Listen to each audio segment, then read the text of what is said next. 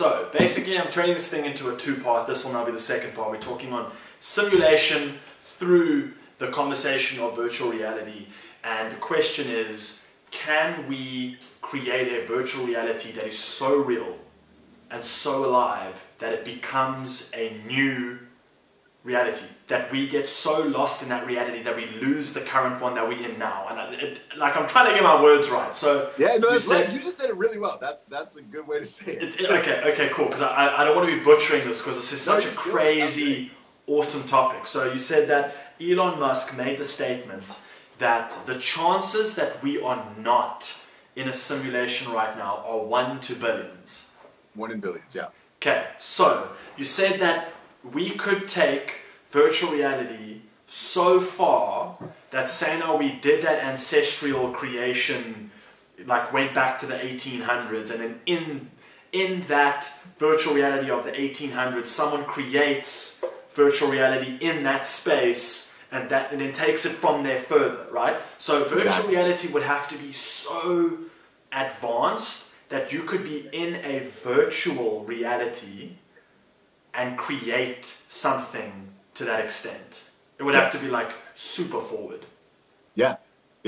But we're not that far away from that. Because of exponential growth. Because again, really, exactly. I'm learning on this podcast. You got it, bro. You got it. That's it.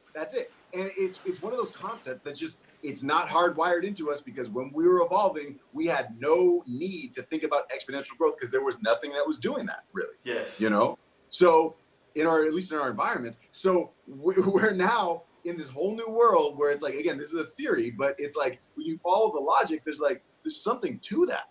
You know, it's just an interesting thing. And again, understanding technology, like, you watch these growth curves and these things, like the freaking iPhone. I mean, just alone, that thing, the invention of that. If you watch the movie Minority Report, right? Would you remember that with Tom Cruise? Yes. Yeah. So that movie came out in 2005. That's 2 years before the iPhone was invented, right?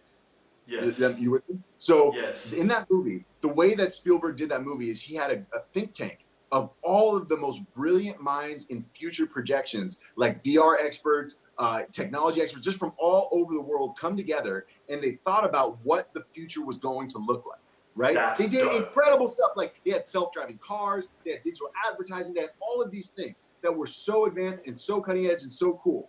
But if you look at their phones, they're still communicating with these little, like, Bluetooth headset looking type of things, and they had nowhere near anything as advanced as what we have in our pockets right now that only came out 2 years later.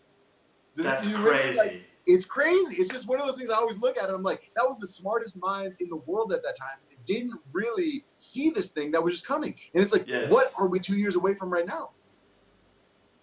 It's scary. It's unknown. And like, as humans, we have a natural propensity to fear the unknown. Fear the unknown, I mean, listen, again, going back to the fundamentals though, these are tools, right? And it all matters how we use these tools. Like, a hammer can build a bridge, or it can bash someone in the head. You know what I mean? It's how you use these tools. And that's why the power, and being conscious of the power that we have with these tools and in storytelling and all the things that we're doing, is so, so important.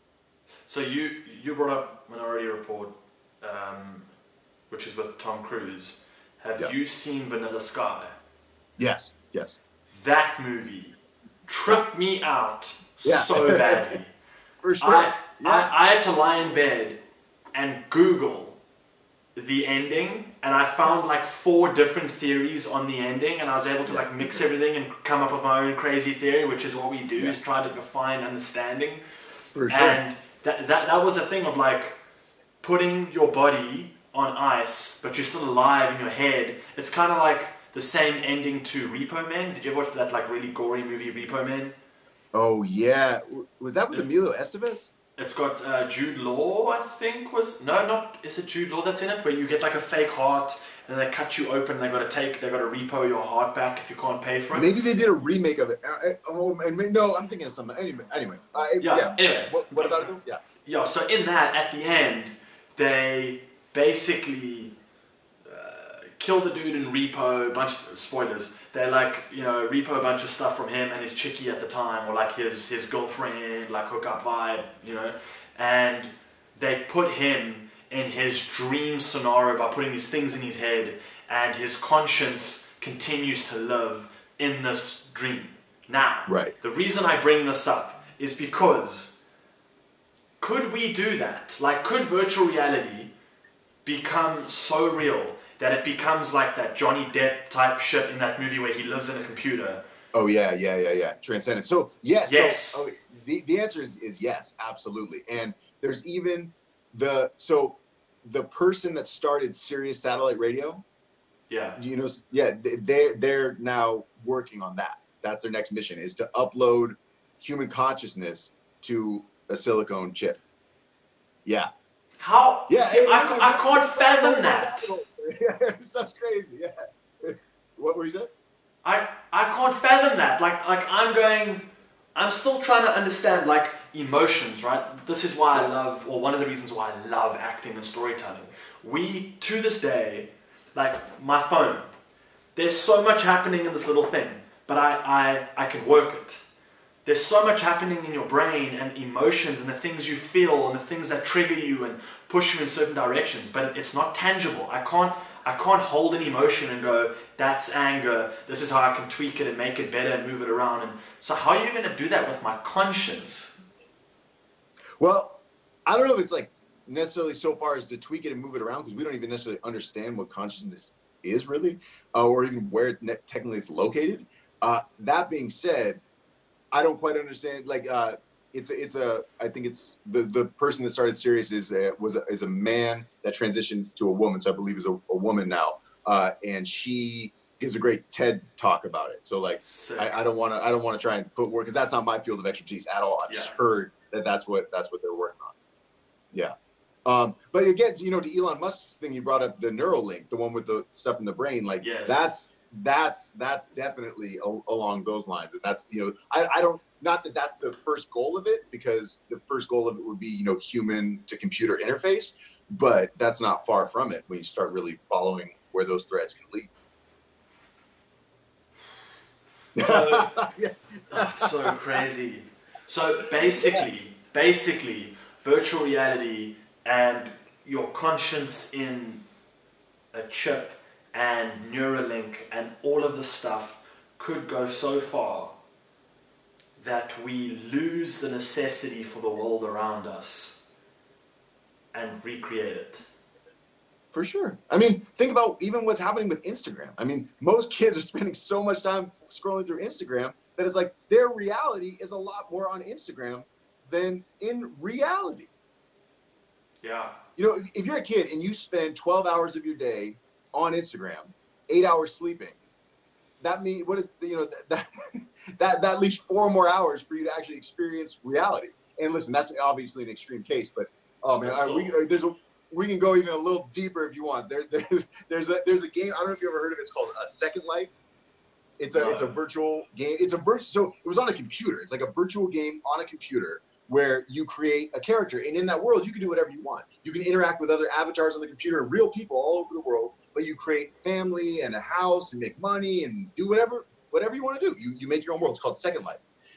A few years ago, there was a couple, I believe it was in South Korea, and they were so into this game, they spent so much time on the game that they had created a whole family, like their own partnership. The man and the woman were on this game, living as a couple in the game and in real life. And in real life, they had a baby. And in the game, they also tried to create the real life, so they had a baby in the game. And they neglected their real baby so much because they were paying attention to the virtual baby that their real baby died. I'm not laughing about that. I'm laughing about like your reaction to it. It's kind of amazing, but that's real. There's actually a documentary about it. I think it was called Love Child. It's crazy, but I'm saying that's already now. That's nothing to do with virtual reality. That's just how much time we can spend and how much of our day, waking life that we would put into living inside of a virtual game on a computer. So think about when it feels completely real. This is so scary to me. So not only could you create the perfect world, whatever perfect is to each person, but not only could you create the perfect world, but you could create a world where death wouldn't exist until the point that your actual body passed. But if there's also the chance that you can put your consciousness into a chip, then technically you could live forever. Yeah. Simply put, yeah. So if, wait, I think I want to roll here. So if, hang on, I'm trying to remember my head on two different things. So if you mentioned the ancestry theory, where you could create the 1800s and go back to the 1800s, and then and then recreate like virtual reality in the 1800s, and then kind of rebuild in that virtual reality from that point in time. Yep. Say now we do that. Combine that with putting your consciousness into a chip. Yep. You'd live forever. Yep. My word. Yeah. Is it far to go to bring up time travel? Would that not be...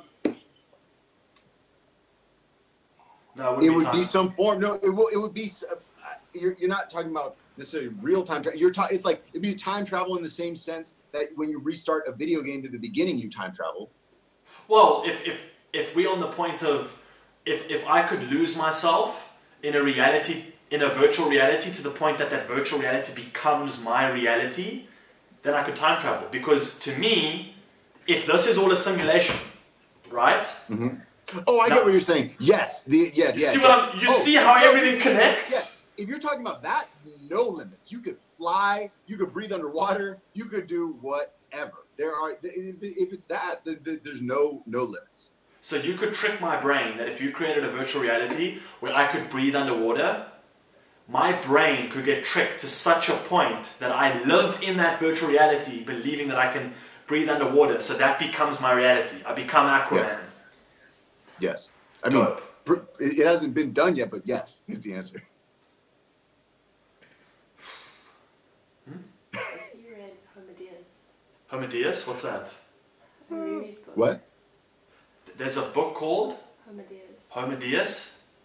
Homodeus? Yeah. What's that? Hariri, Yuval Hariri. It's awesome. You must read it. Yeah, he's read it. Yeah. He's read it. This is exactly. Yeah. So the guy who wrote *Sapiens*. Oh, *Sapiens*. That's what. Yeah. I bought the other book.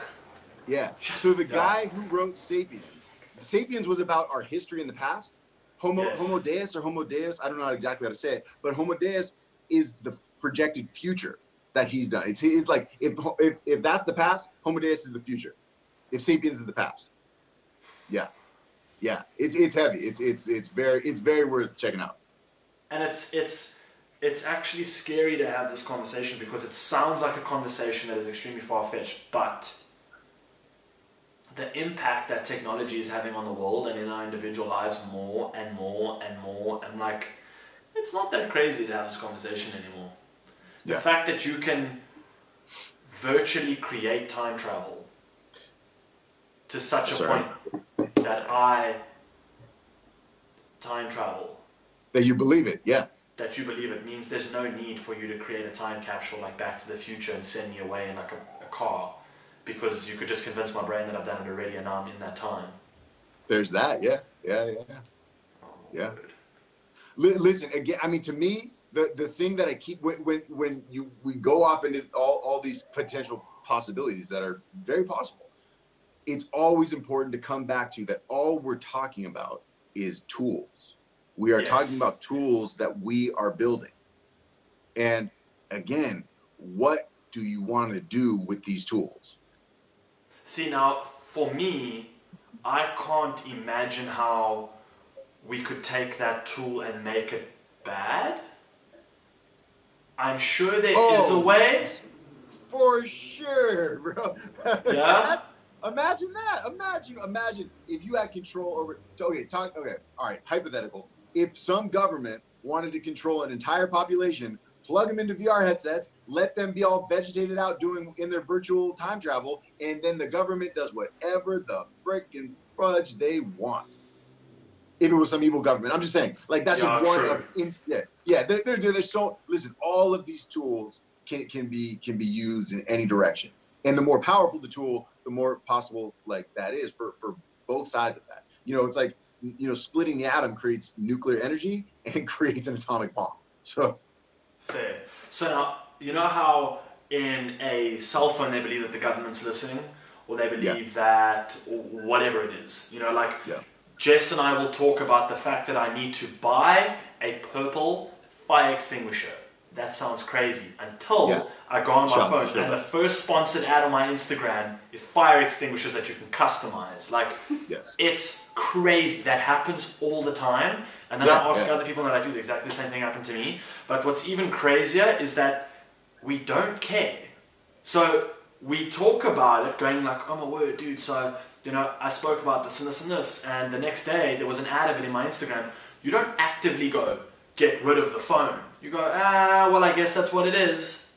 Yeah. Now you want to now you want to plug in a virtual reality and a Neuralink that has full like control over the perspective that your brain has, and you want to give someone the chance that they could possibly control that. Like, so if I put on a virtual reality headset and it's so good in the future that I put it on, and while I'm in this world, I get convinced that I need to buy whatever product.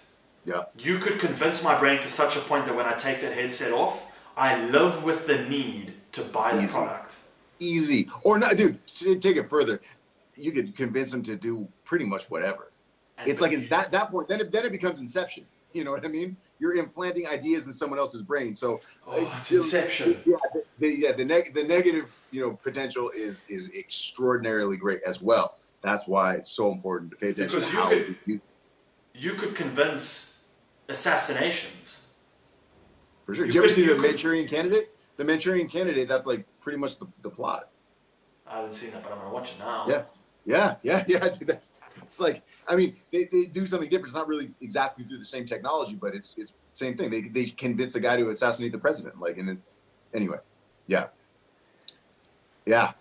Dude, listen. I have to go because I didn't expect us to go this long, but I didn't either. I appreciate you, and I'm down to do this again anytime. So we can do a part 2 and we can continue this because the stuff runs deep, and I love exploring ideas with you and just kind of, you know, talking about this space because it's unknown. You know what I mean? And we are at that point now where we get to kind of create this, or at least be part of that, and bringing this stuff into the world and paying attention to the stories we're telling and all these things we're doing. It contributes to this world that we all hopefully want to create.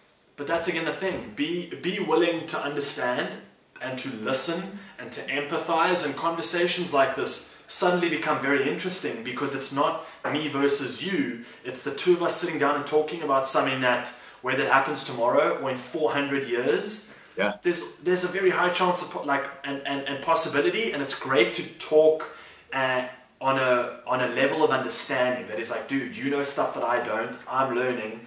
Every single podcast that I ever do, I learn something, and this has definitely been one of those top podcasts when it comes to value of knowledge. So thank you, Elijah. Thank you so much for giving me your time. You gave me a lot of your time today.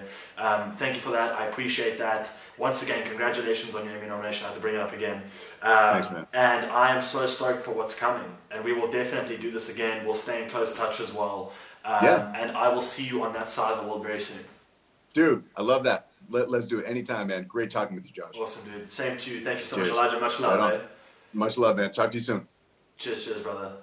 Peace.